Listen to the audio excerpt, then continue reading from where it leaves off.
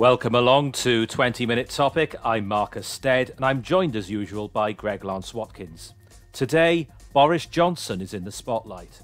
What are we to make of his handling of the pandemic? And if he's not the right person to lead the country, then who on earth is? Do stay with us. Well, Greg, it's quite hard, I think, to assess Boris Johnson's popularity at the moment, because when we think back to the start of lockdown in March of last year, there was a huge amount of public goodwill, even from people who wouldn't normally support Boris Johnson. And that began to ebb away when we got to around about Easter of last year with the Dominic Cummings example and the various scandals, what happened to Professor Ferguson and so on and so forth. And in recent weeks, there have been further hiccups of those around Boris Johnson, if you like, particularly in relation to Matt Hancock. But in electoral terms, it's also hard to assess the situation. We saw what happened in Hartlepool, where the Conservatives won the by-election there. We saw how their vote held up in local council elections. They had a chance of winning Batley and Spen, but that went to Labour, unexpectedly so. But also we saw in the Cheshire and Amersham by-election, Cheryl Gillen's old seat, how they lost that. So it does seem to me, Greg, as though in the south of England, the Conservative Party is in quite a bit of trouble, very often to do with planning regulations in relation, in the case of this particular seat, it was HS2 was a big factor, but there's also plans to pave over significant chunks of southern England, which is not going down well with local people. But in the north, the Red Wall, if you like, and in the Midlands, the Conservative popularity and Boris Johnson's personal popularity does seem to be holding up. Where do you think we're at in terms of his popularity right now? Well, let's be a little bit more accurate than the slightly knee-jerk comment of, and in Batley and Spen, Labour held the seat. Labour were thrashed in Batley and Spen. Their majority dropped like a brick and they scraped in. So actually the Tories did damn well. But not as well as they were predicted to do. I mean, the booking odds. I went on Betfair when the polls closed. The Tories were odds on to win the seat. And I saw we got to 3-4 in the morning. And there were rumours coming around that Labour were doing considerably better than expected. Then the odds started to shift very, very quickly. This was a seat the Conservatives thought they were going to win. And not only did they think it, so did the bookies. So I think it was a fluke that Labour got back in with the narrowest of majorities. So I don't think that was a bad result for the Tories. It just wasn't as good as they would have liked. A huge amount of dishonesty in Batley and Spen, and very vicious and unpleasant commentary coming out of Labour, who, had there been time to analyse and the reporters and media had been honest about it, I think Labour would have been thrashed. Well, things went on at Batley and Spen. George Galloway is going to take legal action over certain aspects of it, so I'm going to be a bit careful about not commenting on that because I'm not even sure whether legal proceedings are active. But address the wider point, if you would, please, Greg, in terms of, I just addressed then, the Conservatives do appear to be in significant trouble in southern England, mainly to do with issues, local issues to do with planning, and yet they're holding up rather well overall in the north and in the Midlands. It's an extraordinary flip as where you would traditionally expect to see the Conservatives doing well. What does this say about Boris Johnson, do you think? That he's doing magnificently. Magnificently. That's a very strong way of putting it, magnificently, yes. Bearing in mind we're in a pandemic. And there is a reason for that. There is absolutely no possible sign of an opposition or anyone who could conduct themselves seriously as head of a government in Parliament at the moment. Then one might emerge, but he's doing magnificently for the simple reason that Labour are making it incredibly easy by having absolutely nobody of any significance whatsoever. Yes, this is an open goal. Yes, and but the other day they won something that an awful lot of people were predicting they were going to lose with 32 majority. Okay, that's not good when they have 80 majority in the House. But what percentage didn't vote because they knew they were going to win anyway. But is there a wider problem here, though? Because it's never a good thing in a democracy when you don't have a credible opposition that looks like a government in waiting and keeping the government of the day on its toes. Democracy only works well when you've got a government and an opposition that looks like a potential government in waiting. There are two problems now. Point one, yes, I do agree with you insofar as the Labour Party no longer looks credible in terms of, okay, I wasn't born until 1983, but very, very easily I can name 8 or 9 members of Harold Wilson and Jim Callaghan's cabinet, all of whom were potential prime ministers in waiting. I struggle to name the shadow chancellor, the shadow home secretary, the shadow foreign secretary. You go out onto the street, very, very few people could name any of those people. They are not household names. And yet here we are, well over 40 years after Harold Wilson and Jim Callaghan left office. And yet the names like Dennis Healey, Tony Benn, Barbara Castle, these still roll off people's tongues even now, those who are over 50 particularly. But I think there's also a problem here on the Conservative side as well, in that the calibre of backbench MP on both sides of the House is rather poor. Boris Johnson, to quite a large extent, has been sort of held to ransom by this group of MPs who are pushing for an opening up and a relaxation of COVID restrictions, even if the evidence suggested that was unwise. Boris Johnson has taken a gamble here with the speed in which he's opening up, which is to a far greater extent than most other countries that are in a similar position. And I know your MP, Mark Harper, is very much a part of this group.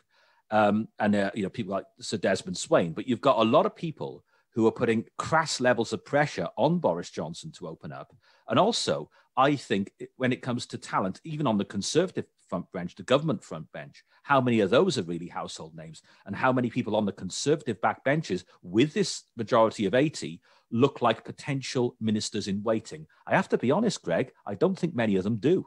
I think you've made a little bit of a classic mistake. You have said that politicians on both sides are not good, verging on rubbish, which I totally agree with. And one of the biggest causes of that is the media is an absolute bloody disgrace, and the civil servants are about as much use as a soup sandwich. The entire system of governance is dependent at the moment on the competence of one man, which is terrifying. It is. But do you think, okay, we'll expand this in a moment. A very, very simple, I want a short answer on this, please. Do you think that Boris Johnson will lead the Conservative Party into the next election? That will be his choice, not the party's. Right, okay, all right. Now, I always look when it comes to politicians as to what kind of a person they are. I ask 3 questions, really. What are your political principles? What kind of moral compass do you have? And do you have the skill set necessary to lead a government effectively? And I've had concerns about Boris Johnson in this regard, in all 3 of those regards, really, for some years. You look back in terms of his principles and his ethics, look back to his early career. Within a year of becoming a trainee reporter at the Times, he was sacked for making up a quote from his godfather, the historian Colin Lucas. In 1995, when Boris Johnson was assistant editor of the Daily Telegraph, a recording of a telephone conversation from 4 years earlier emerged, where he plotted with his old Etonian friend Darius Guppy to have the then News of the World reporter Stuart Collier beaten up. Darius Guppy was later jailed for an attempted jewel fraud.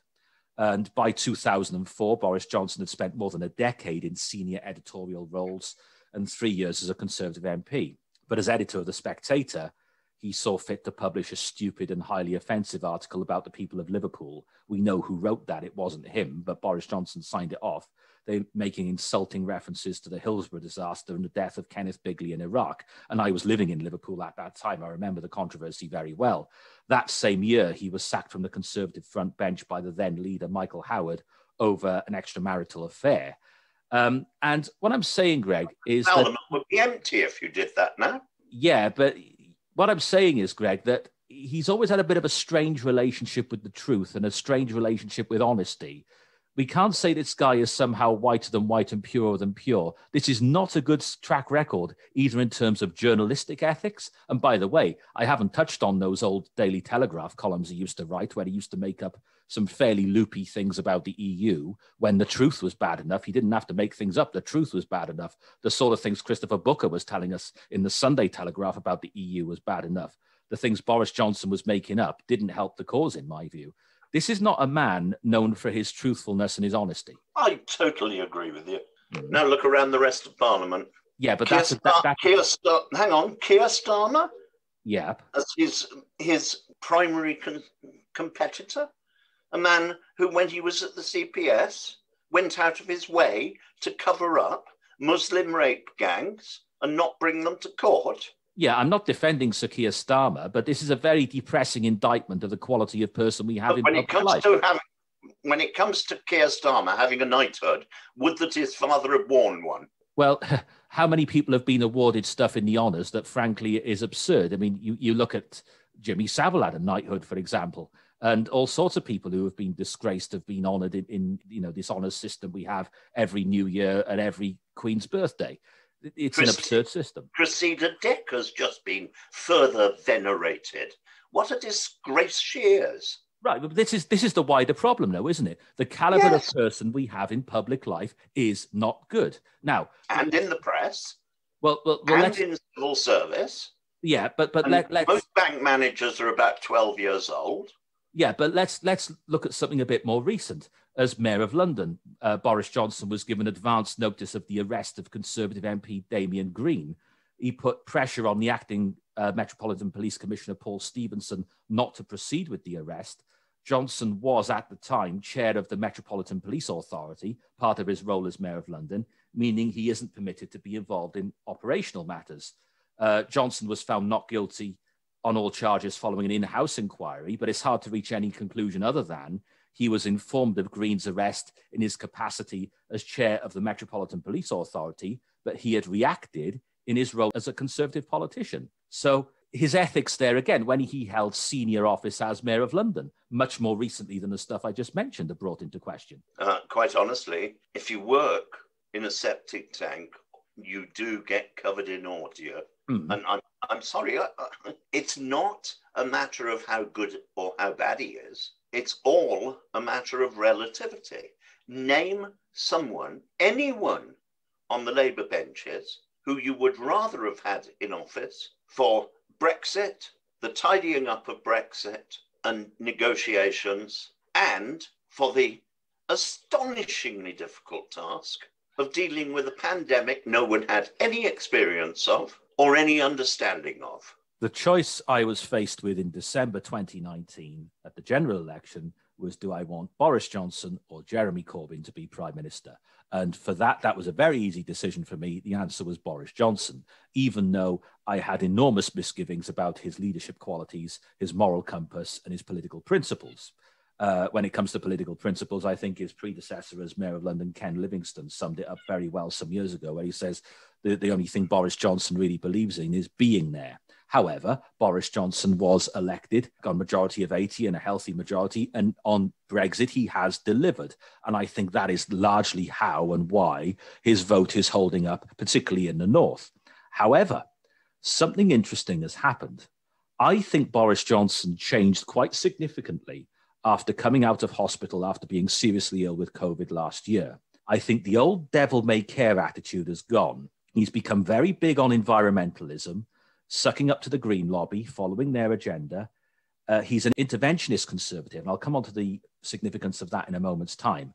But I think his new wife, Carrie, has a huge amount of sway and a huge amount of influence over him.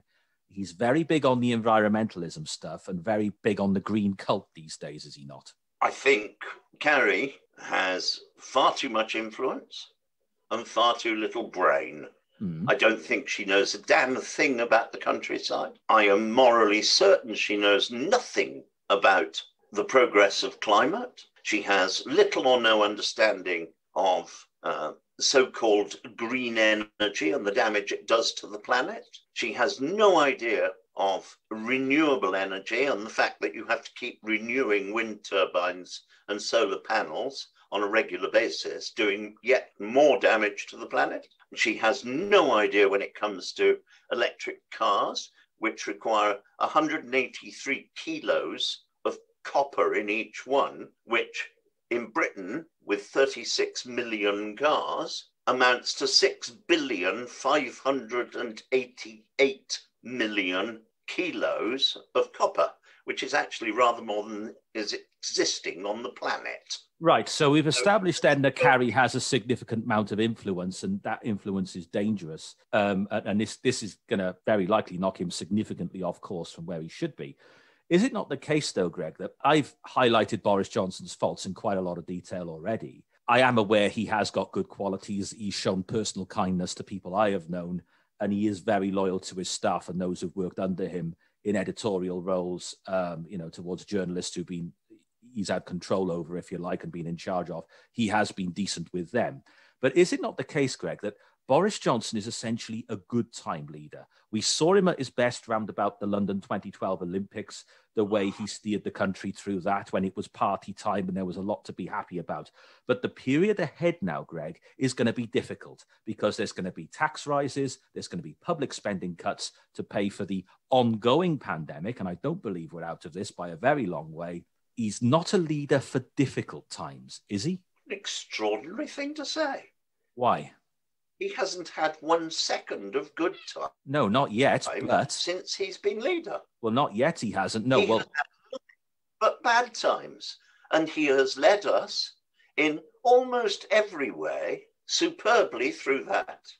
Those difficulties. And well, you go and say that to people who have lost loved ones in care homes because he sent people out of hospitals into care when they were suffering from COVID. That's what happened. I must interrupt. He has made mistakes. He faced a pandemic that absolutely nobody on the planet understood. He faced a pandemic where no one had the vaguest clue what to do. He faced a pandemic that no one had in living memory had any experience of. And he made some mistakes. He made several. That does not mean that he didn't do his best and he didn't do better than anyone else you could mention in Parliament who was significantly in opposition to his views and who could have led the party. He has had nothing but adverse conditions to deal with. And you say his only skill is a good time leader. Well, I think we saw him at his best in good times. Well, yeah, he did have good times as Mayor of London. No, good time leader. We're talking about him as leader of the government. Yes, but look, I don't think you need any great expertise or any great medical knowledge to suss out that if you're at the start of a pandemic and the priority is to protect the most vulnerable, filling a care home full of people who are just coming out of hospital infected with that very virus is not a good move. I don't think you need to be any great expert to acknowledge that's not a good idea. But it is if you think that those people are in a hospital and they are likely to infect perfectly healthy young people on a wholesale basis and in a transiently based hospital. Well, young people are far more likely to recover from COVID than elderly people. Nobody knew that. That is just to be wise after the event. Well, no one had the vaguest clue. Spanish flu, for instance, killed mostly young people, not the elderly. In the time we got left now, I want to talk about the Red Wall. And we've only got a couple of minutes on this, I'm afraid. But the sort of people that lived there and voted, gave Boris Johnson his 80-seat majority in December 2019, they're not what you would call small state conservatives in the Thatcherite mold, if you like. And I don't think Boris Johnson is a Thatcherite. What the people in the Red Wall, first of all, they voted Conservative because they wanted Brexit done, which has been delivered. But when the next election comes around in another less than 4 years, it'll be now, if possibly considerably shorter than that, if they choose to go for an earlier election. But what they want in terms of, they're going to be looking over the course of this government, has my life improved?